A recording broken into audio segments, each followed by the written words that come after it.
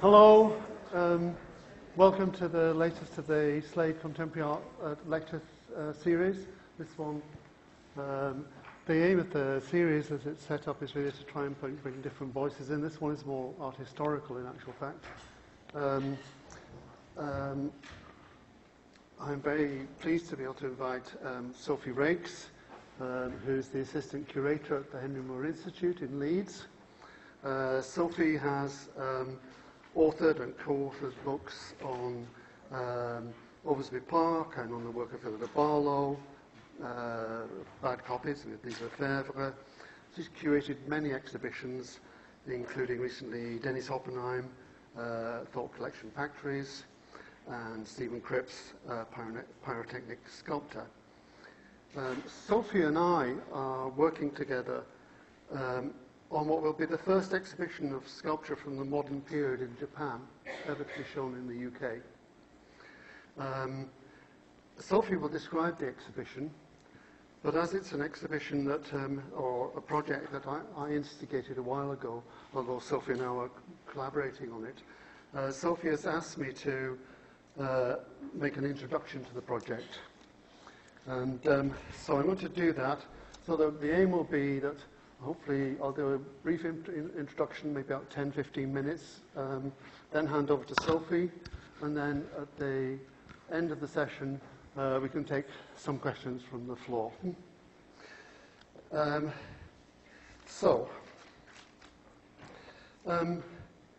exhibition itself will focus on certain key works from the Taisho period, 1912, to the beginning of this Taisho 1, to Showa 2, which is 1937, which is the period when the main concepts of Japanese sculpture were actually put in place. This work here, which Sophie will be talking about, is called About the Stone by Heihachi Hashimoto. I want to go through most of the time we'll be using Western dating systems, but we will occasionally probably refer to Japanese period names. So I want to try and clarify that. So the Edo period, which is the shogunate period, will be referred to.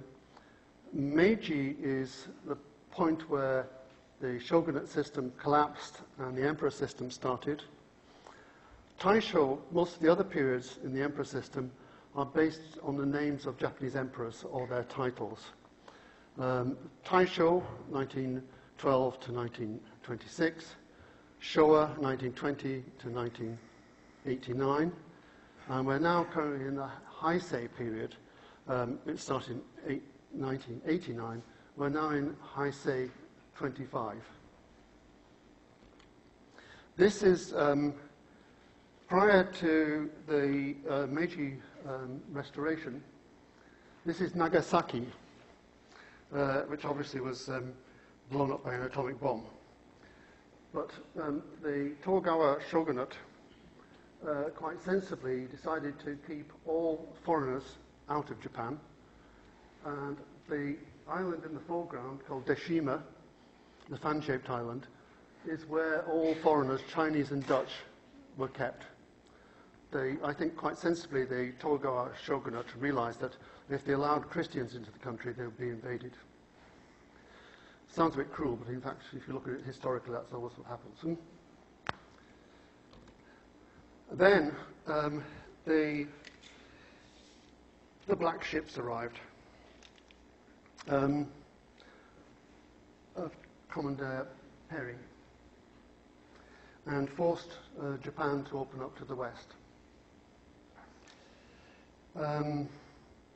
This forced Japan to modernize. It's very important to realize that modernization, even though Japan had to modernize, and this applies to all countries that suffer from colonial invasions, also had to retain their own identity. So Japan had to modernize, but had to remain Japanese at the same time. This led to a movement, largely literary, called Nihon Jinron, or Japanese uniqueness. Prior to the arrival of the black ships, the collapse of the Edo Togawa shogunate, and the instigation of the emperor system under Emperor Meiji, there was knowledge of Western painting through the Dutch, and the Togawa shogunate did allow the study of Banjin, or barbarian studies.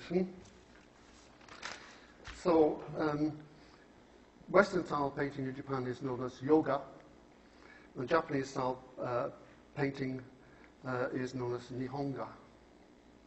However, there was no real knowledge of sculpture in Japan in the Western sense. I don't remember the slide. Oh yes, we'll go into this in a minute. So, and there's no actual reason why there should be, because sculpture in that form is actually a Western concept, and there's nothing to do with any other cultures than our own, really. There were bushi, or Buddhist image makers, but the concept of individual sculptors or sculpture as discrete objects did not exist. There was no word for fine art in Japan. This is now translated as bijutsu, and was introduced in the late 1890s, mainly to try and deal with the word aesthetic, which was coming actually through Hegel in Germany. So the Meiji government needed to modernize rapidly, yet remain Japanese, and it founded the first Japanese art school, and this is it here. It's called the Kobu Bijutsu Gakko, and it was founded in 1876. The Slade was opened in 1871, so there's a very interesting confluence of the dates of these two, I think, very, very modern art schools at that time. So if I go on to two more terms. Similarly, there was no word for sculpture. And so Chokoku was coined in 1894, as you can see here. Chozo, or modeling, coined in 1914. And this is technically called a claque, which is where Chinese characters or Sino characters, which in Japanese are called kanji, are brought together to make a new word. The first kanji on this side essentially means carving, and to my crude understanding, because I don't speak Japanese, is that the top character in Chokoku means carving and engraving, and the second character on the bottom means carving, modeling. So, this is carving, I think. This is Yayoi Kusama by Araki, and I think she's carving. And then there's modeling. This is Asakura Fumio. And this is where I try to, in the background of this image, you'll see the figure with the arms like this. I have quite a long history of working with things Japanese, but I first went to Japan in 1984 for a large group exhibition at the Museum of Modern Art in Tokyo, and did see lots of Japanese sculpture, but like a lot of people, this is the problem with Japanism. It didn't look very Japanese to me, so I was very blind to it. Then much later, I was traveling through Ueno Station, and I saw this sculpture, which is the one in the previous slide.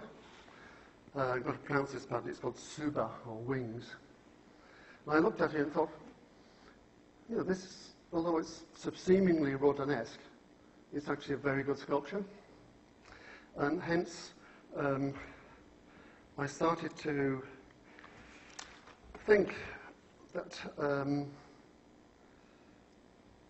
how extraordinary it was that no Japanese sculpture had been shown in the UK or hardly outside of Japan. None of the work since 1868 had actually been seen outside of Japan. And being enthusiastic and stupid at the same time, I decided to do something about it, and hence I started a project called Nihon Kindai Chokoku. And over 6 years ago, with Dr. Hana Sakuma and other friends, I needed help. But in my mind, there's only one place to start to actually work on this, and this was the Henry Moore Institute in Leeds. This Henry Moore Institute in Leeds for the study of sculpture is perhaps the leading centre of study of sculpture worldwide. So I went to the Henry Moore Centre, the Institute, and asked them to work with me on the project. And hence, we're working with it. This is my last slide. So we started going around the various collections in Japan. This is a shot of my associate in Japan, Yuko Sugawara, who's a sculptor from the Slade, who now works with Musashino Arts University. And we're now collaborating with Musashino Arts University in Tokyo on an exhibition that will be at the Henry Moore Institute and also at the Art Museum in Musashino. So that's my intro over. I'd like to hand you over to Sophie. Oh, thank you, Ed.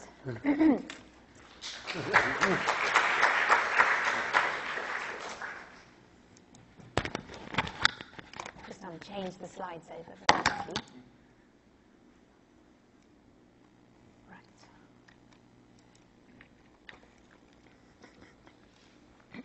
Great.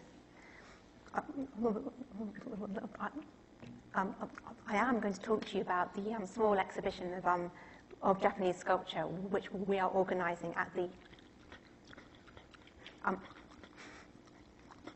Henry Moore Institute, shown on the left, in partnership with Art School in Tokyo, as Ed said, and with the Slade.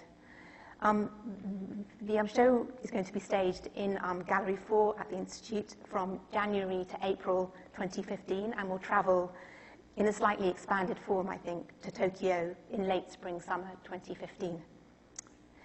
The exhibition is going to show a few carefully selected pieces of the modern Japanese sculpture, drawing upon major museum collections in Japan, including, for instance, the Museum of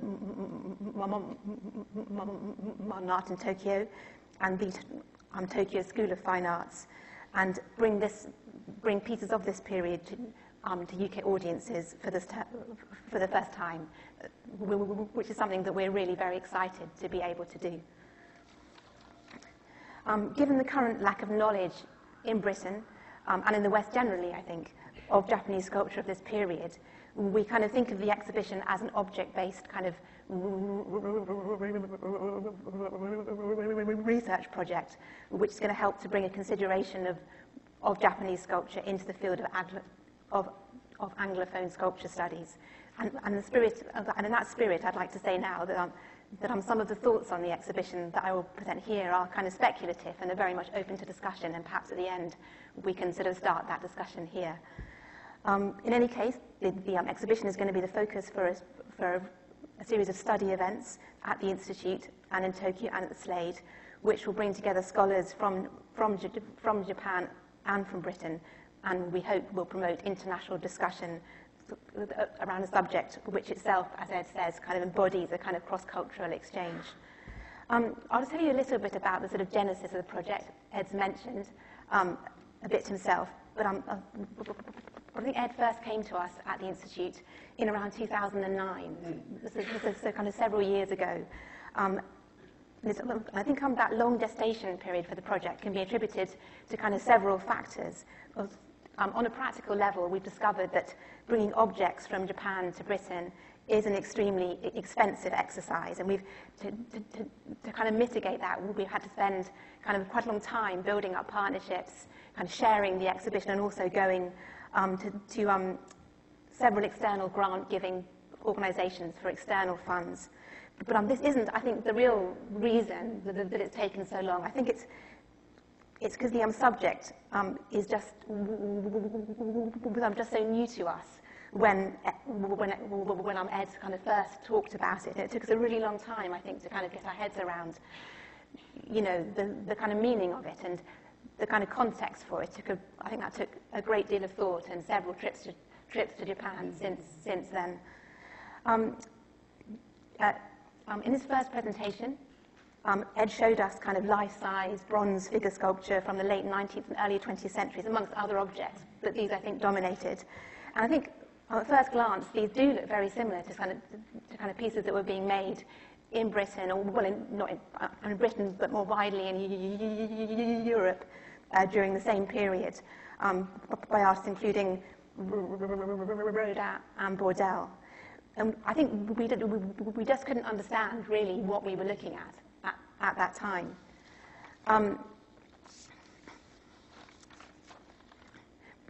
But then kind of Ed explained to us that these objects kind of were a kind of visual manifestation of a decisive break in Japanese history, which was marked by the restoration of the Meiji Emperor in 1868, and that prior to 1868 there was no established kind of concept of sculpture in Japan. No monumental figure or portrait sculpture, no art schools, and no value placed in kind of in the idea of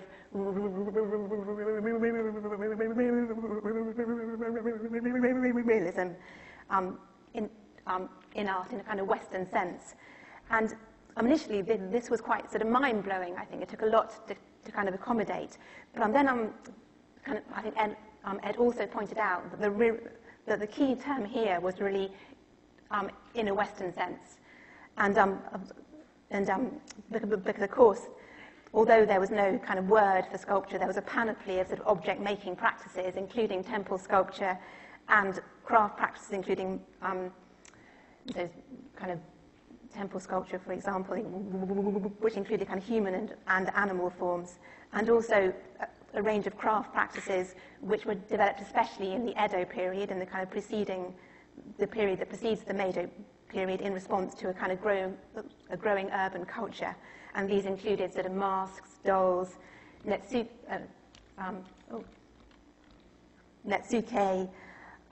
swords, and other objects, and also perhaps the slightly more disreputable iki-ningyo, which are life-size dolls, which were displayed in kind of theatrical tableau in urban fairs in the kind of in the late 18th and early 19th centuries. And although there may not have been a value placed on realism, I think we had to ask ourselves what we really meant by that term. These Japanese objects are clearly very extremely sort of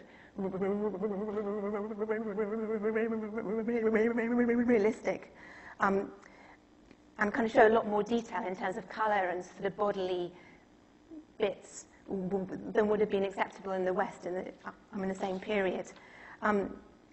The thing that Japanese didn't have, I suppose, is a Western concept of realism, which was based kind of specifically on a tradition of kind of scientific anatomical study and of modelling from life using clay, which was established kind of after from the kind of 16th century onwards, I guess. But in summary, I think the project that Ed brought us forced us to really kind of confront our own preconceptions and to question to question the definitions of sculpture that we had in our mind and the kind of idea of the things that sculpture is and can be. And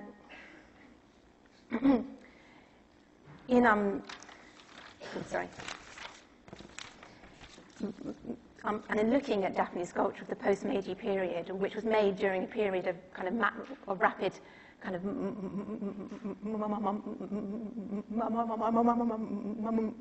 modernization and westernization in Japan, we were keen as far as possible to kind of set aside the idea the terms Western and modern, and to really kind of look at the objects afresh and to kind of try to think and therefore try to kind of understand where they're coming from and the things that they're trying to do. So this kind of brings me back to the next point, I guess. Ed very quickly told us that this area of Japanese sculpture is a very new subject in terms of study, that in Japan scholars have only really just started to kind of look at it again. And the West is not come to the attentions of scholars at all. The first short text in English, which was translated from Japanese on this subject by the scholar, the Japanese scholar Shuji Tanaka, was published in 2012. And that's really all there is in English at this time. This was a really exciting thing, but also incredibly daunting. With no kind of readily available text to draw upon, we really had to use our eyes. And I think that this is a great way to come into an exhibition, but you're also very open to error, I think. And the kind of choice of works that we've made for the show is very much based on the objects that we saw when Ed and I travelled to Japan and the conversations that we had whilst we were there.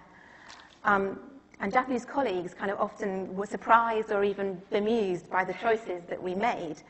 But they were always interested, and very generously they were just very keen to kind of get our thoughts as Western curators, scholars and artists on Japanese works of this period. And they kind of feel that this is the basis for a discussion which can start to put this sculpture within a broader context of art history, and that's something that we're really keen to do. So to return to our exhibition. Right. So Ed has said that this small show is part of his kind of much broader research project, which looks at sculpture made in Japan after the Meiji period up to the end of Showa period, so from around 1868 to 1986. Just to give you, I think Ed has done it already, but I'll give you some very sketchy background history on this.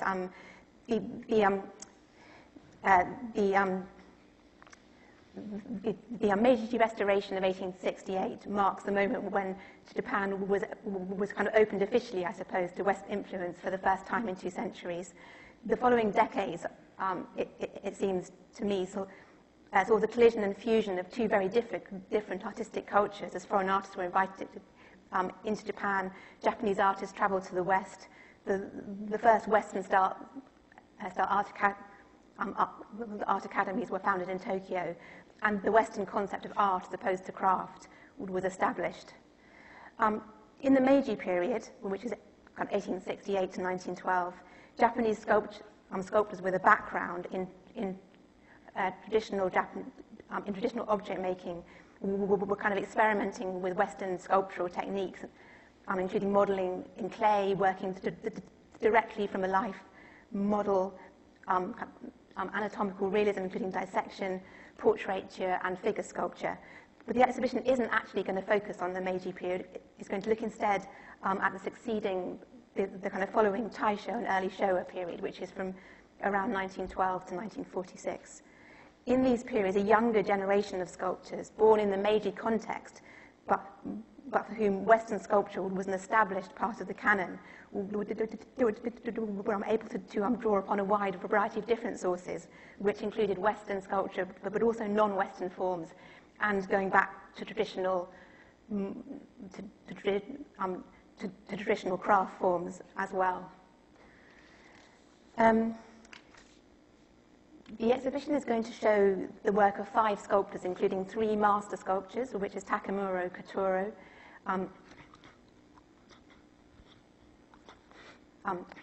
Sato Chozan, and Hajimoto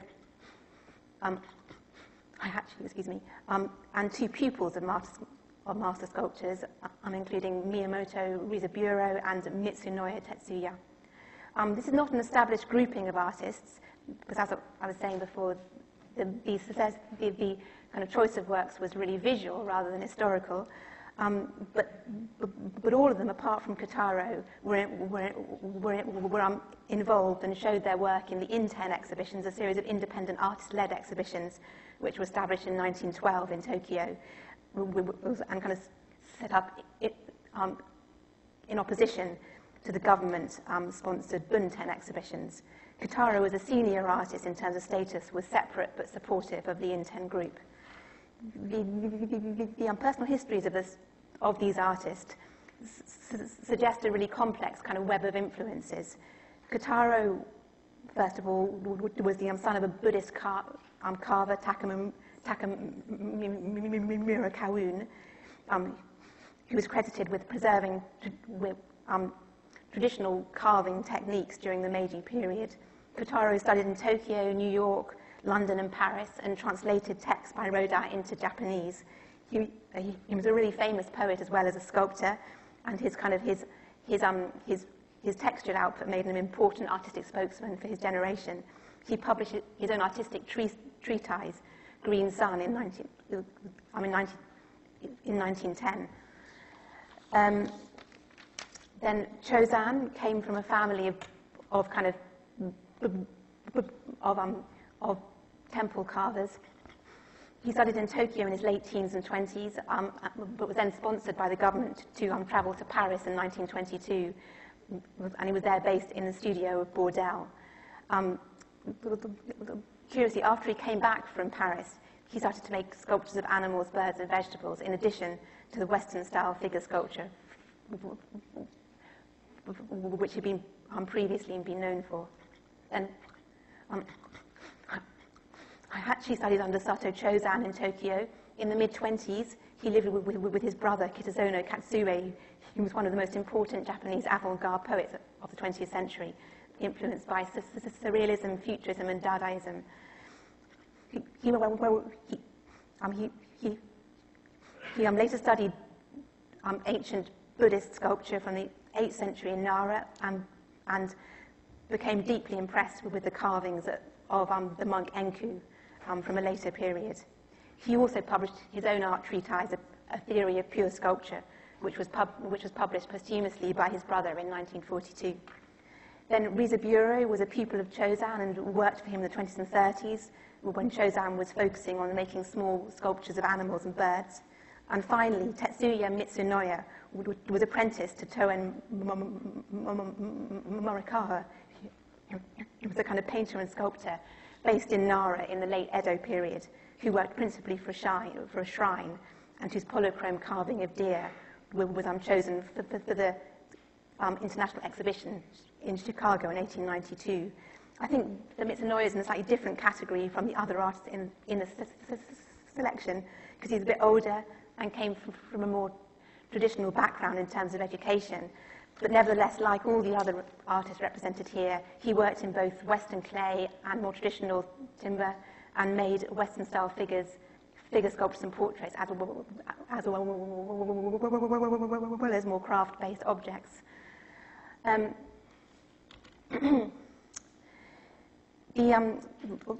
Although, as Ed sort of, I think, has said, the kind of major innovation in the Meiji period was kind of Western-style figure sculpture, the exhibition isn't going to focus principally on this area, although, as you can see from the images here, although actually it is very much represented by the sculpture of the hand. Instead, the choice of work by these 5 artists focuses on sculptural representations of nature, including polychrome carvings of dried fish, birds, a crustacean or shrimp, and a cabbage, on a stone that's carved in timber, and a hand that's been kind of sculpted in clay, then cast in bronze, and is supported on a carved wood base, which kind of extends up into the kind of core of the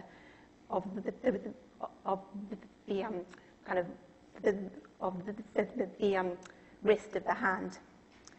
I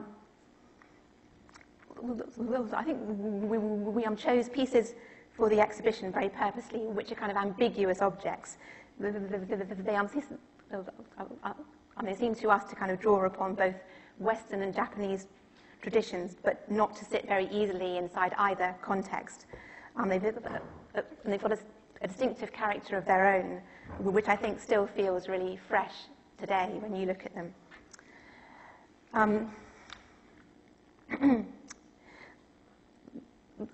All of these objects do accommodate kind of Western concepts of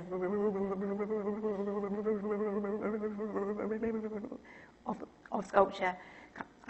It's important to note that they are very consciously all carved directly from life, with the object, which is the subject, being kind of just in front of the artist. But they also pose really interesting questions for kind of Western sculpture in terms of their subject matter, scale, support, colour, and the approach to materials. But I'll say a little bit more about each of these concerns now. In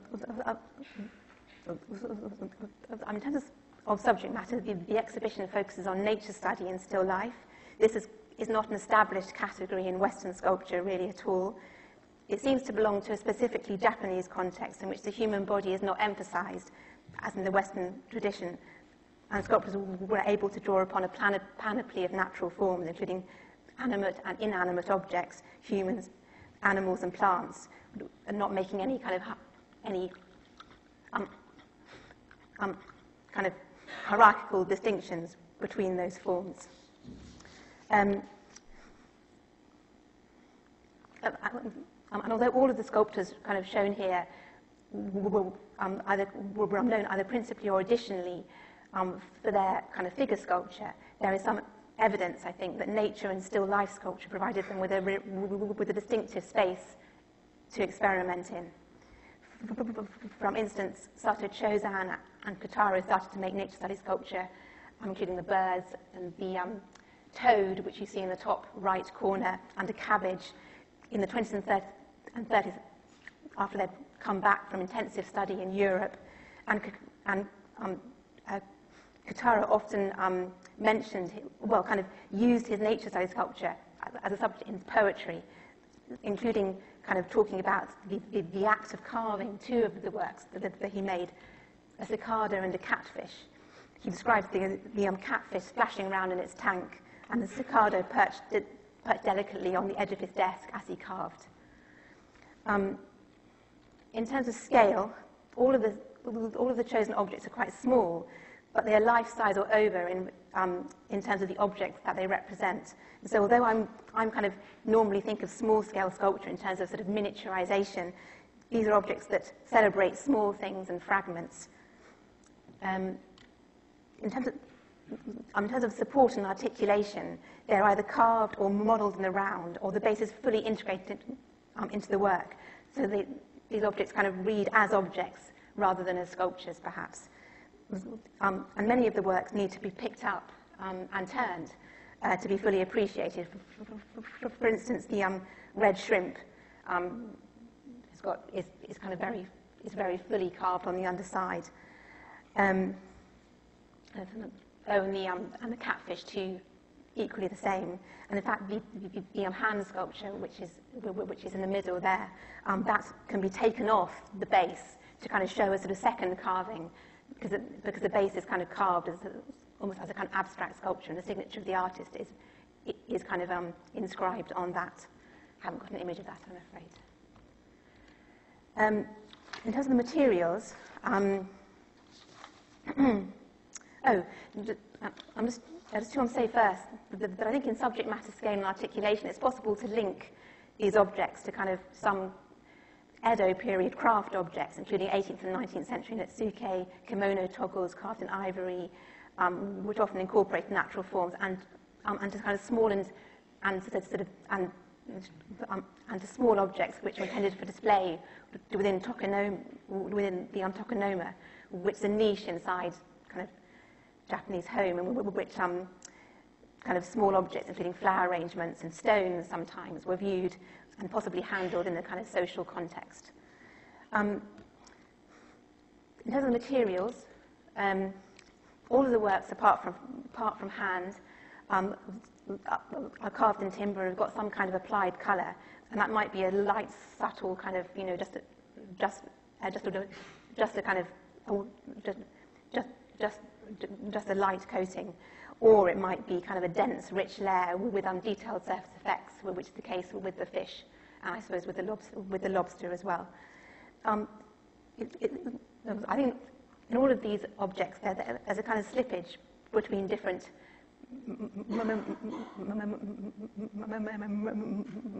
materials and forms. So in the fruit of the sea, the dried fish, these are both carved and coloured by the artist, and they kind of slip between categories of sculpture and painting. They're very flat things, although if you turn them over, they're kind of articulated on both sides. And about the stone and hand, both kind of juxtapose inert and organic materials. And so in the stone, that's a stone that's carved in timber, and in the hand, it's a bronze hand, which has got a timber base that goes right up into the up inside it. I'll say a bit more about this later. And finally, I was going to show you a piece of which, in fact, isn't going to be in the exhibition, unfortunately, but it's a pomegranate also carved by Curator. And although it's kind of carved, it actually, I think he purposefully incorporated some of the looseness and softness which is associated with Western kind of sculpture in clay into this work.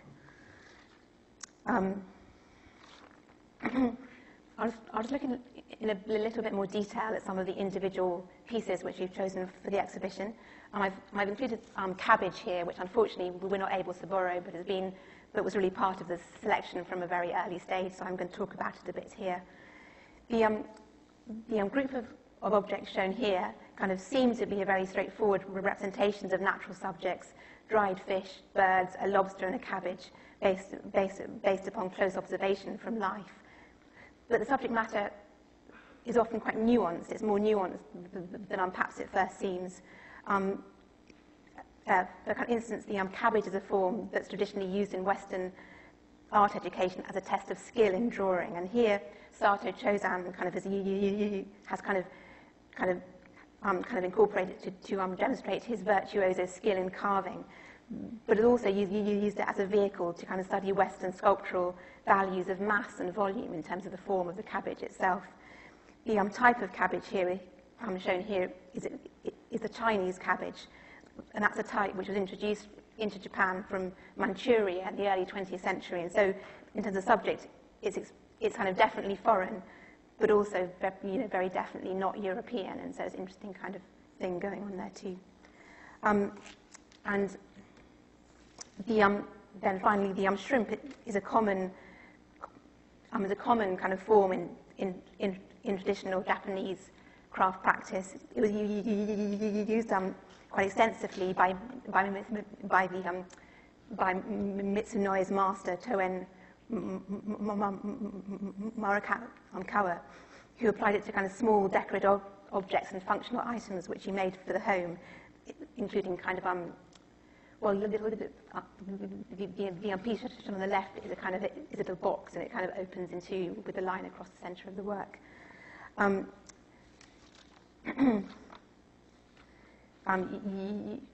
can see that the shrimp on the right is non-functional and slightly more rounded and solid than the one on the left, perhaps showing an accommodation of kind of Western sculptural values, but it's also very closely linked to craft practice and kind of marks the latter as a really important thread that runs through Japanese sculpture in the post-Meiji period.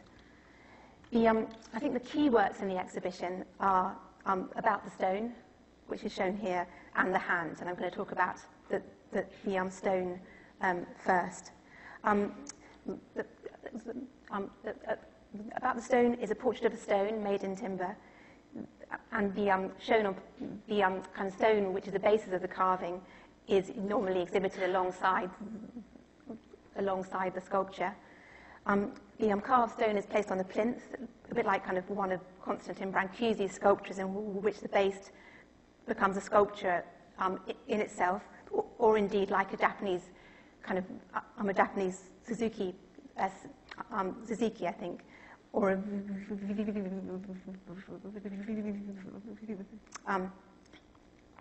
can you say that word, Ed? I'll try. Yes. Oh, thank you. Yes. or a kind of stone in a traditional tokonoma display.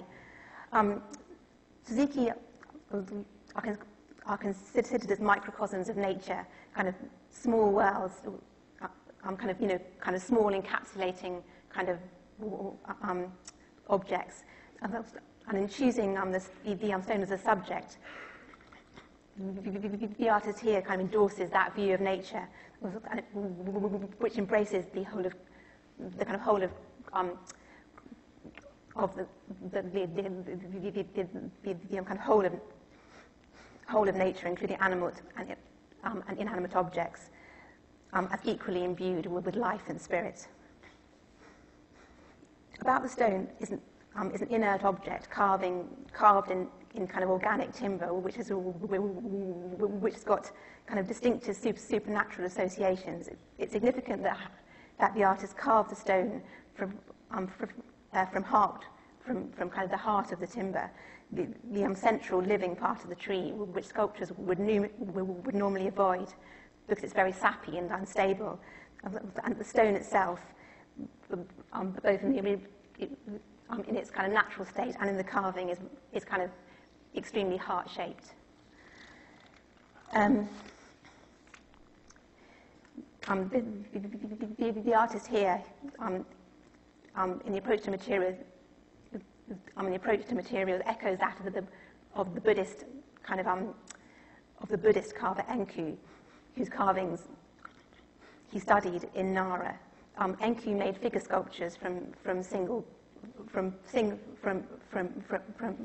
trees, and in doing so tried to harness the spirits and magical powers which he felt to be embedded deep inside forests. Then just another interesting thing to consider is in the same year that the artist carved this stone, his poet brother Katsui published his manifesto of Japanese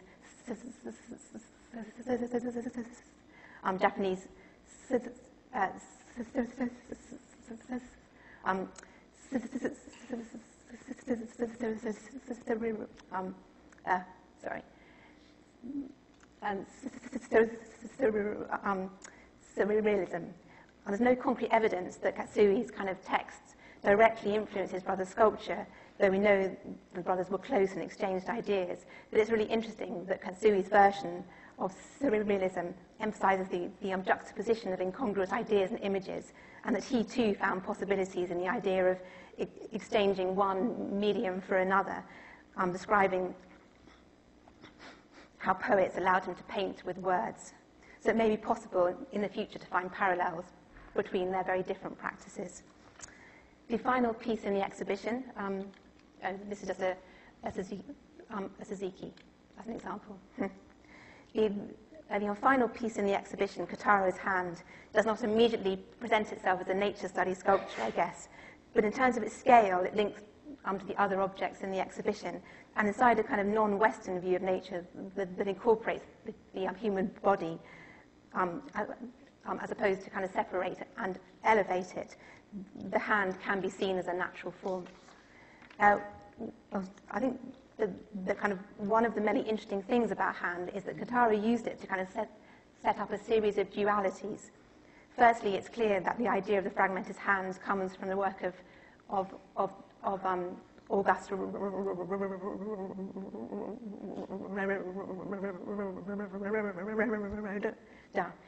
who was one of Kotaro's mentors when he was studying in Paris. But it's also displayed in the mudra position, which is a common gesture in Japanese Buddhist statuary. Secondly, the hand is very much kind of made in a kind of with kind of Western style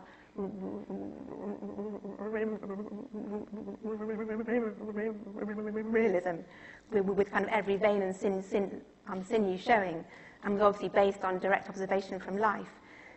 But the arrangement of the fingers is unnatural in that it's very difficult to achieve that gesture if you try to kind of form it with your own hand. Thirdly, though the hand is kind of made in clay and cast in bronze, the base which rises into the wrist of the hand is carved loosely in timber, and it's tempting to read the organic, living living timber, as breathing life into the inert bronze hand, which twists and extends upwards, seeming to grow out of the base a bit like a tree. In his text, Curator described nature as a life force or essence. In these terms, the two works by Curator in the exhibition deal with the concept of nature in different and complementary kind of manners, and that's the hand and the paddy birds. The paddy birds are part of a series of nature study carvings which Curator made in the 20s alongside his more widely known figurative work, including catfish, cicada, pomegranates and peaches. He describes the process of carving some of these objects in his poems as bringing him closer to nature or to the creative life force inside himself. Conversely, hand can be seen as a representation of the life force itself. And I think that's where it finishes. Thanks.